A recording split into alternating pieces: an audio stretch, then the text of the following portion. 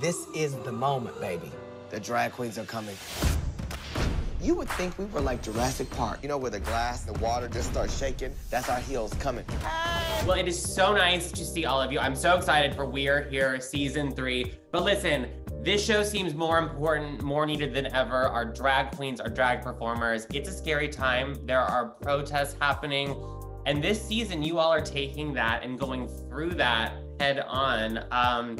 Eureka, I'll start with you. How was it kind of having this experience this time around? Yeah, you know, it had its challenges, but I think that as, you know, the roles that we've decided to take as hosts of this show, the experience that we've had on previous seasons, I know for me specifically, really helped me guide my way through this difficult time as far as politically, but at the same time, like, I just kind of faced it the way we do every episode normally. You know, I put myself in the shoes of my drag child. I let them know that I'm there to support them, and whatever they're facing in their everyday lives, so are we. You know, and we were really lucky to have some really important conversations that need to be had in the spaces where a lot of these issues are very relevant right now. DJ, aka Shangela, how did you kind of stay in that space of positivity and inspiration that you love to be in, but then realizing and, you know, tackling some of those people and those protesters that didn't want you to read books to kids, that didn't want you to be there?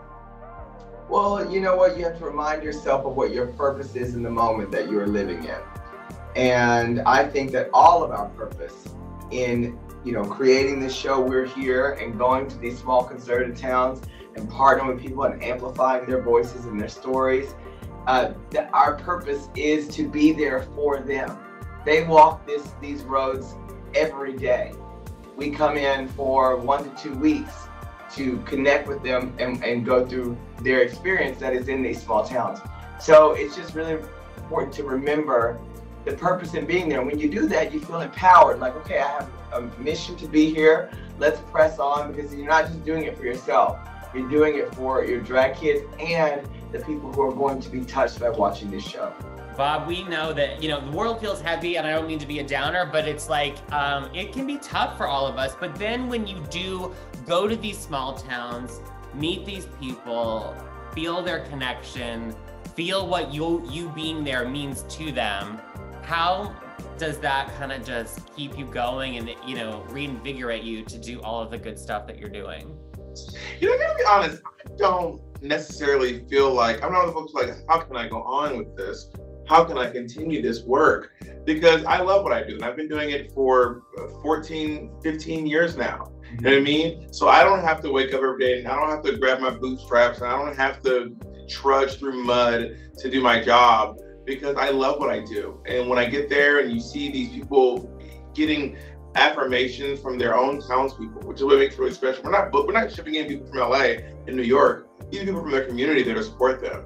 You know what I mean? Then it feels good. So for me, it's not a slog. It really isn't. I'm happy to do it.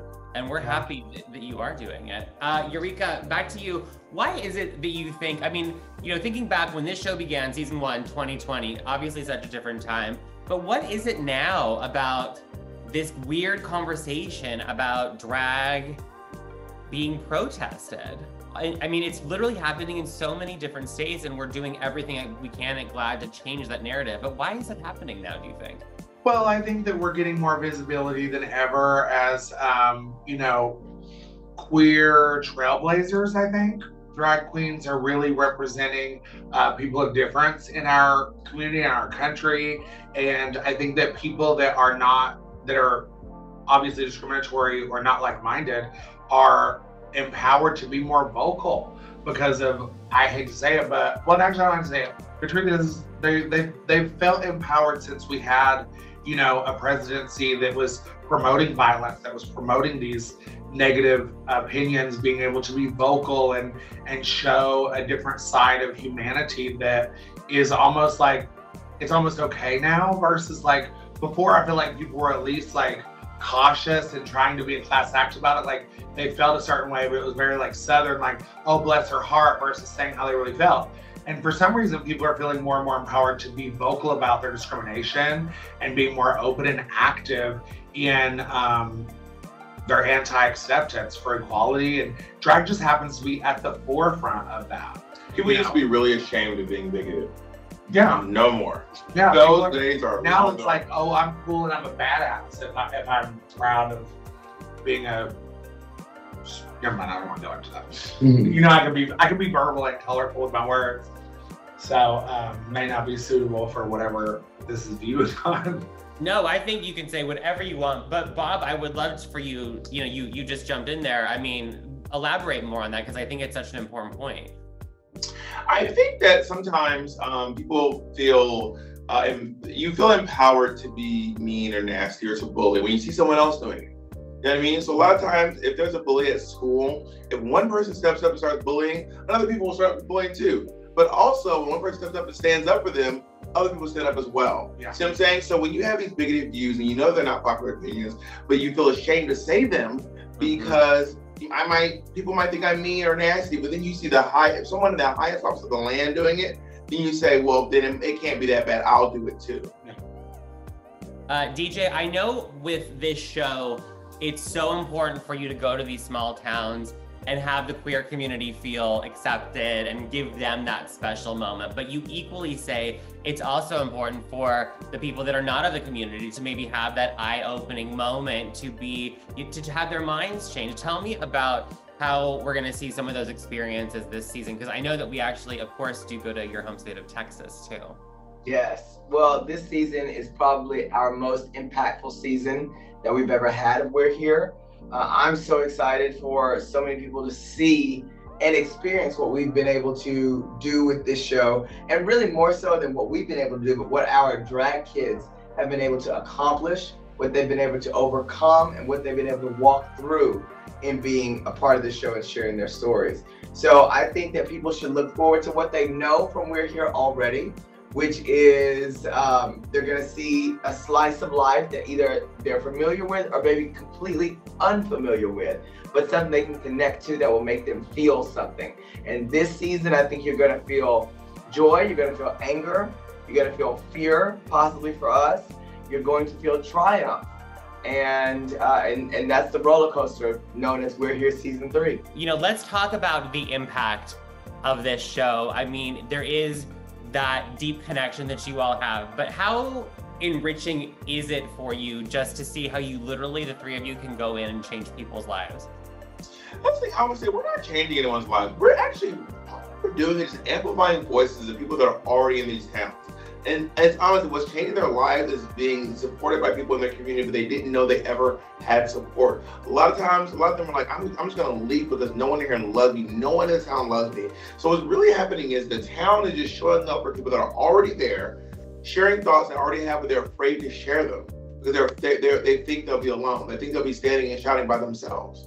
So then when they do this show, they do these performances, they give these impassioned speeches after the performances, and their own community members are whooping and hollering and cheering for them. People that you thought would want to tear you down are actually standing up and saying, you matter, you're significant, your life has value. I love that. And, you know, obviously it's so much about, you know, GLAAD all we're doing. Eureka, can you imagine if you were a young person and there was a show like We're Here, what would that have meant for you and your journey? Well, I think it would have meant seeing myself displayed on screen before I had a chance to see that. You know, I had to find people that were similar, but not people that really represented who I was, or the gender identity discoveries that I've had to go through, or, you know, learn how to navigate existing in a small town or trying to survive. You know, I went through a lot of really traumatic experiences and a lot of really violent and bullying and emotionally traumatizing experiences growing up because of the area that I grew up in and how flamboyant. And, you know, it wasn't that I wanted to be openly gay. I didn't have a choice. You know, people called me queer before I even knew what it was or before I even knew who I was. I was instantly labeled. You know, it wasn't until later that I learned who I was as I gained experience at life. And it would have just been really beneficial to me to maybe learn about who I was and what acceptance and love really looked like in a space similar to mine. You know, I think it would have helped me grow a lot sooner and maybe avoid some of that self-inflicted negativity and treatment that I presented to myself growing up, you know? Well, thank you for sharing that. So well said, DJ. Any closing thoughts as we look forward to season 3 premiere on November 25th? We're Here is coming. We're Here is coming. And as we say in the trailer, you know, you can sometimes feel it coming. And I'm really excited, I know, to be back with my sisters, to share this, that we're about to birth to you all, the November 25th, the new season of We're Here. It's gonna be something really, really powerful. Yeah. We can't wait for it. Well, nice to see all of you. Congrats again.